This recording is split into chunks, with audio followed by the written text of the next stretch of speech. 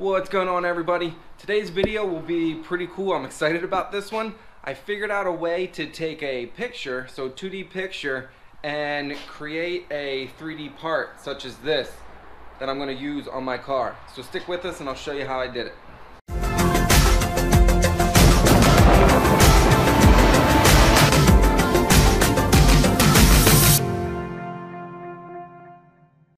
Alright, so to make this video make a little more sense, this part right here, you can see the tape left over from, I used to have little gurney flaps taped right here, and I'll put a tag up here of a video I did last season where I ran streamers.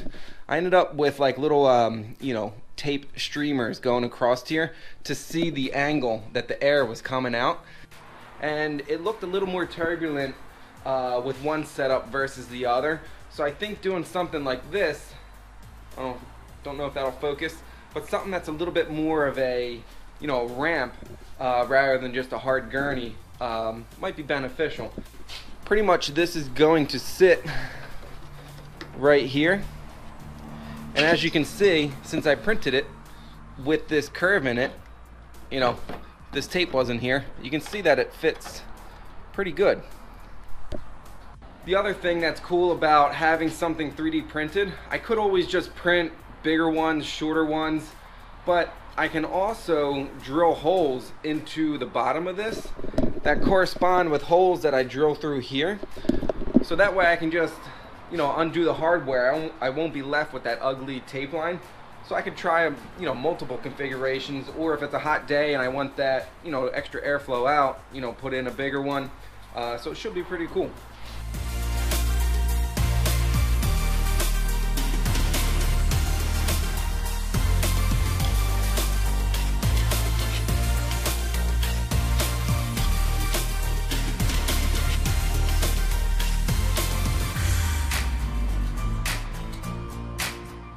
Alright, so here we are in Onshape again. I'll put a tag up here to our last video, going a little bit more into this program. So what we're going to do is make a sketch on the front plane, which will be our image. I already have it on the computer.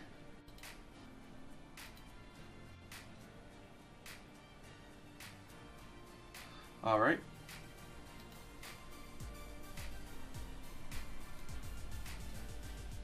Draw our rectangle to drag it out to where we need it.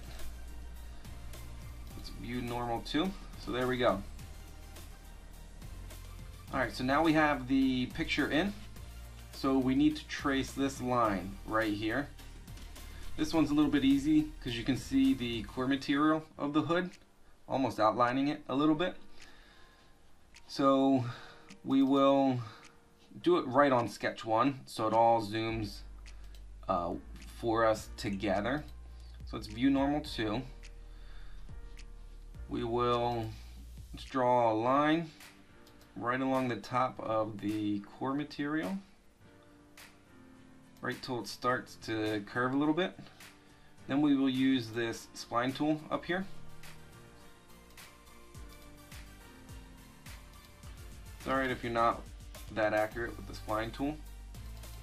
Double click to escape the spline, and then you could drag these to where they look good. Oh boy, messed something up. There we go. So that looks pretty good. We know we're going to follow that curve pretty nicely, and we will accept. Oh, I'm sorry. We need to dimension it. I'll put a picture up right here of the width we need. So from this point to this point, we know we need, put it where you can see it, 8.5 inches, and it all zooms for us. There we go. So that looks pretty good. We're pretty much right on, and we'll accept all of that. Now we need to extrude that line. Since it's a line, it needs to be a surface, because if we're on solid, see how I can't click that line that I just drew, but if we go to surface, you can. I'll click sketch 1 over here just so it does all of it for us. Let's go, I think backwards might make a little more sense because we're going onto the hood. And let's go 3/4 of an inch. And accept that, looks good. Alright, so now we have our first surface. So now what we need to do, imagine we're looking at the car from the side now. We want to make that little ramp feature on both sides. Alright, so the best way I found to do this is create a plane, and it is a line angle plane off of, whoops, not that. That line right there. You can drag it how you need it. So we'll just type 90, check. So that plane is created. So now we want to draw on this new plane. View normal 2. And what we want to do is, we know we're 3/4 of an inch long. We'll go to, let's make it a 1/2 inch high. And then we will do a 3-point arc from this point to this point. And then see how it snaps to tangent right there? We'll just do that just to make it simple. And now we want to coincident this tool up here. This point needs to sit on this point. There you go, everything switched to black, so we know we're constrained, and looks good. Alright, so now that our sketch is good, we need to extrude it, but we need to extrude it along this line and this curve. So that's where this sweep tool comes in up here. So we will sweep the faces in sketch. To sweep would be the triangle we just drew, and the path that we wanted to take is the curve that we drew earlier. And there you go, there's our shape. So we will accept that. There it is. So our part is designed, pretty much ready to go. Now we just need to export it, put it into the slicer, and start printing. We are going to export. STL, it's in inches. Fine, download. Okay. Okay, so here we are in our Creality slicer. And for some reason, this one decided to, even though I exported it in inches, it imports it in millimeters.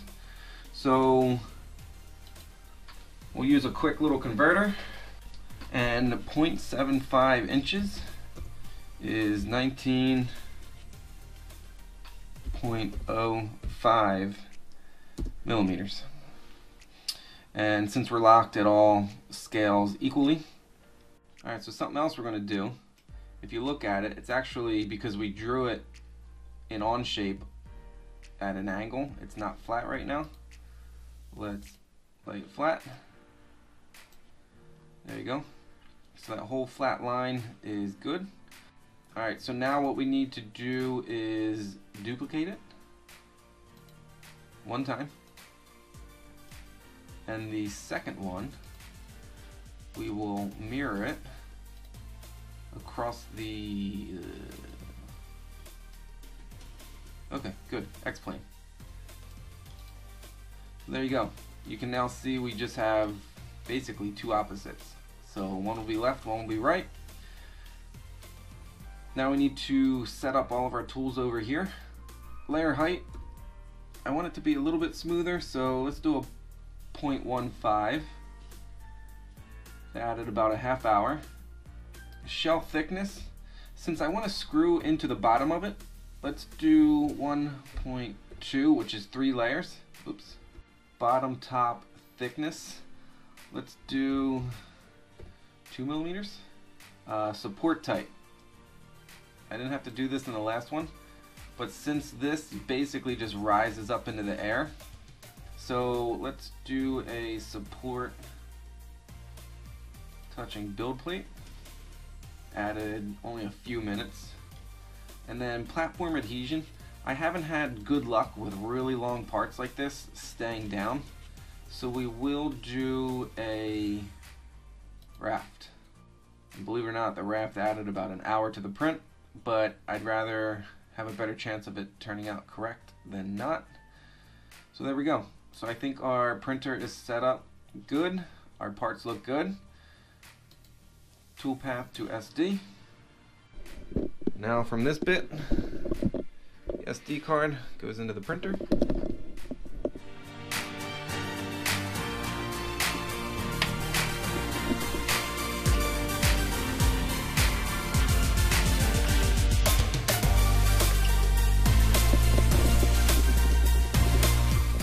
Alright, so from this point, we pretty much just wait for everything to heat up and it starts printing.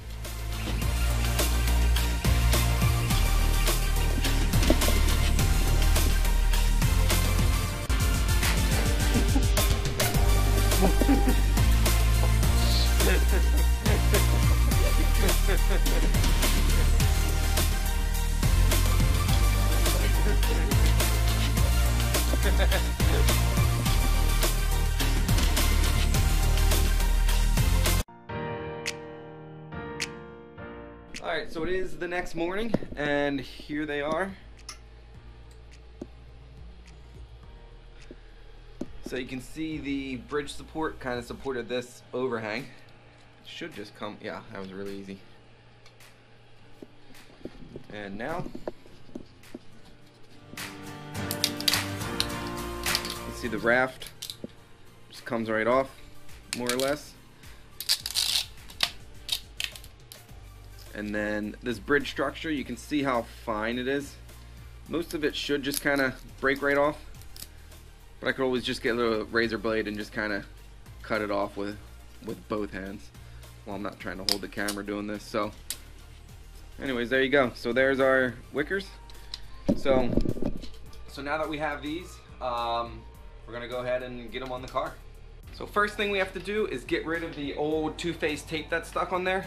One of these things, it's called an eraser wheel. I've had this thing for probably 10 years. I'll put a link to one of these in the description below, but it's great for getting rid of old tape or vinyl decals and stuff like that. So let's jump to that.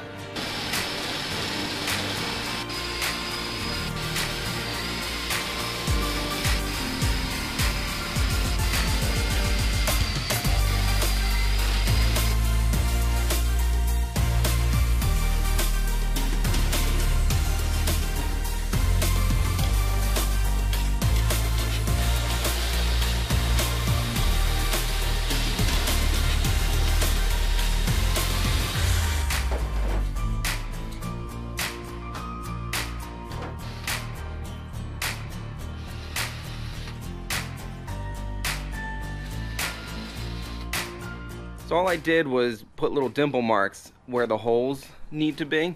You can see I'm at like the rear most part of it because I need some thickness for the screws to go into. We obviously couldn't do it at like the very front.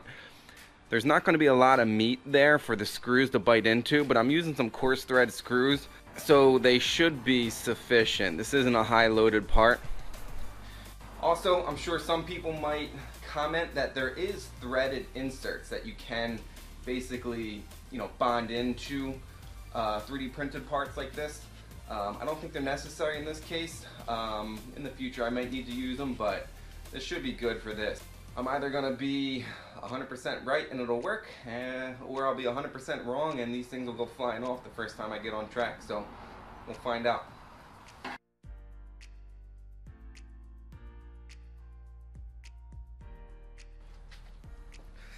Alright, so what was happening was the screw went through and kind of poked the top, you can see. So what we're going to do is just add a washer or two under the head of the nut or the bolt. kind of take up some of that distance, and we should be good.